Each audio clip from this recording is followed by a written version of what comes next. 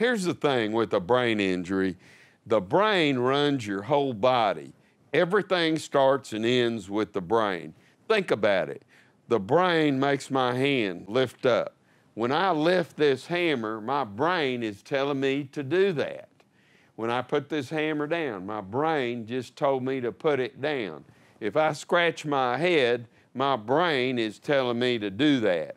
So if you have headaches, migraines, you're losing your memory, you can't think straight, you're mad at your wife and kids, you kicked the dog, that's a symptom. What else, Bill? Also, sensitivity to light, alterations of your speech, depression, personality changes, post-traumatic stress disorder, mood swings, neck pain, inability to focus, or having problems with keeping your attention span. If you have any questions about your brain injury case, call us, 1-800-567-7575. You can also contact us on the web at www.jimadler.com.